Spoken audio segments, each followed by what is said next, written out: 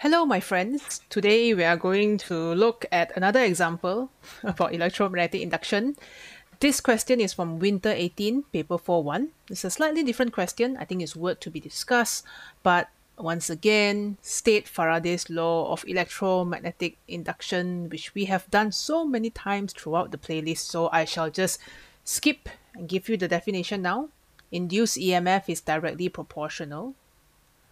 Okay, so the term induce is compulsory to the rate of change of magnetic flux linkage. Okay, where the marks are a bit inconsistent, but if you write the whole sentence, you get 2 points.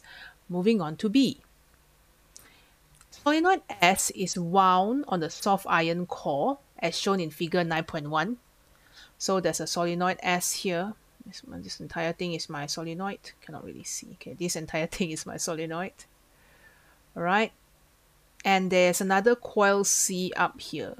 Okay, noted. And then there's also a Hall probe down here. Many things. Oh no. Okay, moving on. Coil C has 120 turns of wire wound on one end of the core.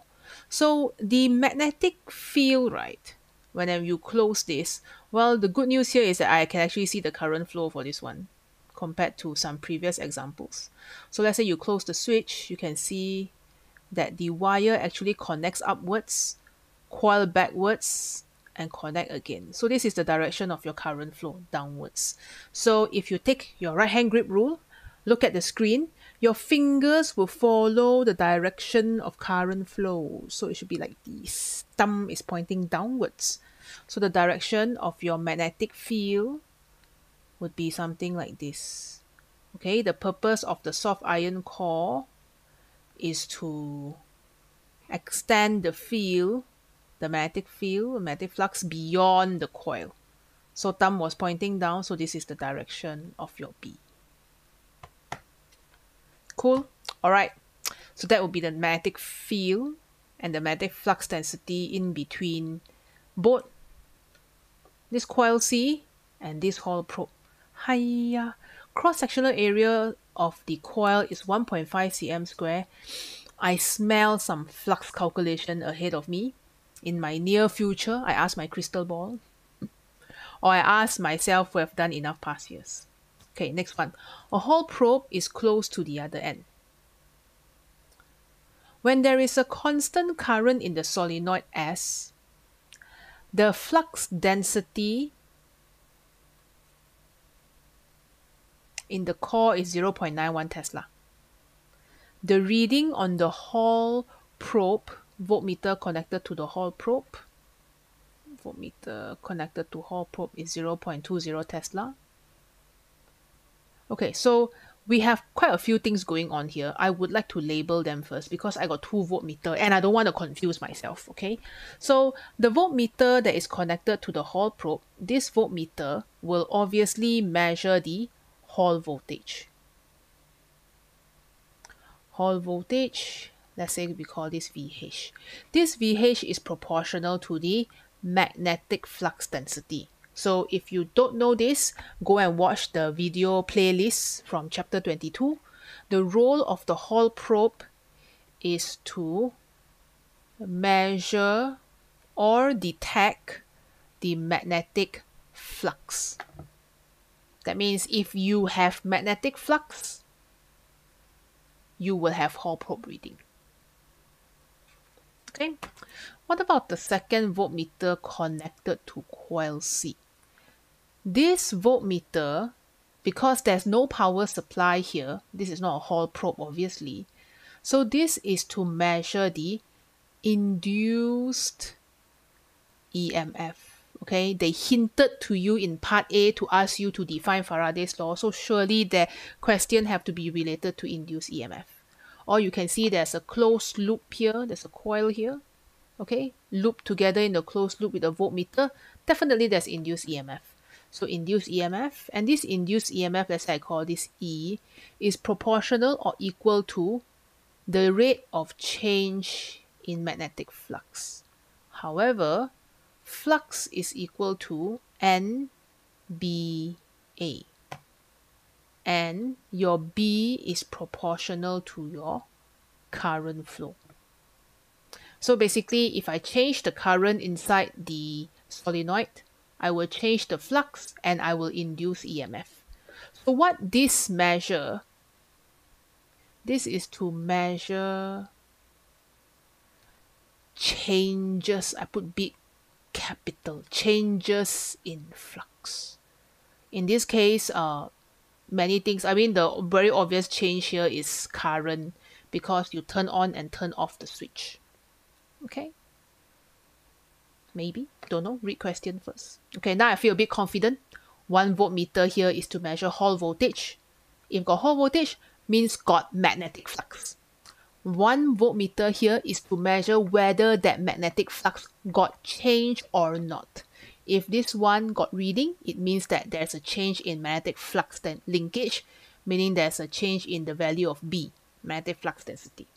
Cool? Okay, let's go on.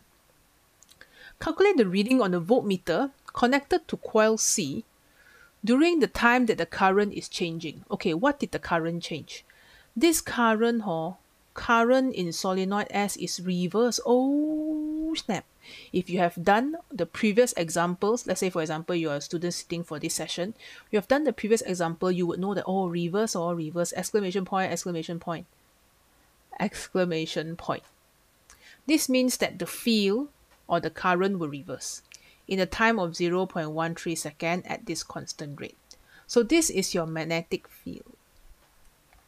Okay, the current is reverse, meaning I reverse. So you go from 0.19 Tesla to negative 0.19 Tesla. So it will flip direction, you have a negative sign. So we're going to start off first with induced EMF is equal to the flux dt. So the induced EMF here will be equal to the change in flux over the time taken for it to change. Let's continue here. What is the change in flux? The change in NBA over T. Let's pluck out our constants. Number of turn in coil, C, N is constant. Okay, area is constant. What you have left is just delta B, change in magnetic flux density over delta T, time taken for this to change. All right, so from here we will continue. I have the number of turns, 120. I have the area, 1.5 centimeter square converted to meter square. So 1.5 times 10 to the power negative 4. Okay, the change in magnetic flux density was 0.19 to negative 0.19. My good friends, can I just put 0.19 times 2? Because you go from 0.19 to 0 to negative 0.19. The total change will be 2. Divided by, how long did it take for it to reverse? 0.13. Okay, identify your constant, pluck it out. Identify the constants, pluck it out. The only thing that changes is your B from negative 1.9 to 1.9 here. Change in B. All right. So from here, we will press our good friend, the calculator, and you will get your answer at 0.0526. You could put 0.053. Okay. You could even write this as a standard form, but I think this is good enough. Okay. 0.053. 2SF law. Or you can write 5.3 times 10 to the power negative 2, whichever suits you. So this part is only 2 marks. Wow, you can see the questions that are earlier have more marks, right? Later questions are a little bit more stingy. So yeah, the marks, obviously, when it's 2 marks and you are not given an answer, 1 mark will be at the answer, and 1 mark will be at this substitution, the whole thing. So this mark scheme is actually quite severe. It's all or nothing mark scheme. Do or die mark scheme. Okay, so you got to substitute the N, the A, and notice that the reason why we have induced EMF is because the current is reversed. So hence our initial guess is correct. current reverses, will change the magnetic flux density, which will change the magnetic flux linkage in C, which will change, no more change already, which will induce EMF according to our good friend Faraday. Okay, so all these things here you gotta know, right? So you should be able to, it's like a Russian dollar.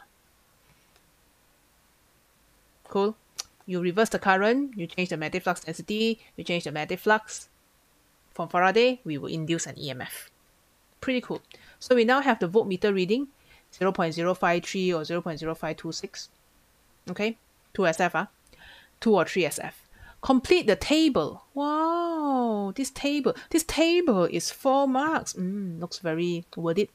Okay, for the times before, during, and after the direction of the current is reversed. Okay, before the change means you change already or not? Not yet. So what should the voltmeter reading be? Don't forget the voltmeter reading that is connected to coil C. This voltmeter reading reads the induced EMF. Okay, let's do this part first. So if before change means no change, right? If there's no change, then the reading of the voltmeter will be 0. Cool. In volt. No need to write unit. During the change, it's like English question, right? So while you are changing is 0.053 lor. After the change, got change or not? No change. Change all already, still want to change what? No change lor? 0. Wow, miss, life is good. Correct. This entire row correct is 1 mark. Okay. This entire row is 1 mark. Wow. Why? Because the Hall probe haven't asked yet. So the next one would be reading of the voltmeter connected to the Hall probe. Our good friend the Hall probe measures the Hall voltage. And our Hall voltage is related to, is there any magnetic flux? Well, children, when the current is zero, probe, I write here, I is 0. Magnetic flux density is 0. So Hall voltage will be 0 because Hall voltage is proportional to magnetic flux linkage. Got Hall voltage, that means got magnetic field. No Hall voltage means there's no magnetic field. Okay, so that means after the current change, you now have magnetic field already, right? Because what will happen is that your current will go from your magnetic field basically for this one. This is 0.19 Tesla. They say 1 mark here. 0.19 Tesla here. Okay, so if this is 0.19 Tesla and your current is reverse, so this is negative 0.19 Tesla. If you flip your current based on your understanding of your Hall voltage, right, the polarity of the sides will flip. Because you change the direction of current, meaning you change the direction of your magnetic force, meaning now you will sweep your majority charge carrier to the opposite side of the conductor. Or you don't want to think so much means, current flip liao. Magnetic flux density will flip, Hall voltage will flip, polarity. Much flipping ensues. Okay, so where are the marks? Well, my friend, if you write 0 here, you get 1 mark. You write 0.2 here, you get 1 mark. You have a negative here, you will get 1 mark. Okay, so I did wrote the value of B as 0 here. The B is 0 Tesla here. Okay, so these are the values of B. Specifically, just to be, because there are 2 different coils here, this is the B of your solenoid. But what about the magnetic field in the coil? This 0.053 is when there is magnetic field in the coil because it's trying to oppose the change. Okay, so this part is really, whoops, my head is blocking. This part is really testing your understanding to see whether you know the difference between the induced voltage. So is there a change? No change, no induced EMF. Got change during the change, got induced EMF. The difference between this V and this other voltmeter reading, which is connected to the Hall probe. If connected to the Hall probe, we measure magnetic flux. Specifically because of the position of the Hall probe, right underneath the solenoid here, it will measure the magnetic flux of the solenoid. Okay, so when the current is 0, there's no magnetic flux underneath. Fun fact, if I put the Hall probe here, this is a 3rd voltmeter, then this Hall probe will always have reading. It may not always have the same reading, but it will always have reading. Miss, what happened when this solenoid got no current? This one will induce its own EMF to oppose the decrease in current, right? You take away its, first you didn't give it any flux, and then you turn on your switch, you give it flux, it goes like, great, now I have to oppose this increase. Then you take away the flux, it goes like, hey, why you take away my flux? It will increase back to oppose that decrease. So as long as this current changes, there will be a magnetic field induced in this coil. So this Hall, if you put the Hall probe here, this Hall probe will always have reading. Okay, so think about that, give the idea some thoughts. But thank goodness in this question, they didn't put the Hall probe there. If not, it will give us all a headache. So I will undo. Alright, so make sure you understand the difference between the Hall probe, which measures your magnetic flux density, and your coil, which detects or quantifies the rate of change of flux. So one is got flux or not. The other one, did the flux change or not. Okay, so hopefully this example has been helpful. Okay, magnetic induction can be a complicated topic if you are still unfamiliar with the laws. Okay, so take your time to go through it. Understand that the whole main idea is just one. We change the flux, we induce EMF to oppose the change. That's all. Change the flux, induce EMF, oppose the change. How to change? Where is the change? Induce EMF in where? Where is the induced EMF? What happens when we oppose the change? Those are the 3 points. And as a sidebar, there's also a Hall probe to help you measure whether there's flux or not. Okay, so because people, they study this part very fast, oftentimes they didn't pay attention to these finer details. Alright, so I hope this is helpful for you. Share this with your friend. Learn A2 together. Let's do well together, especially if you're in quarantine. Like, share, subscribe, and I'll see you in the next video. Comment down below. Let me know what you think. Take care. Bye-bye.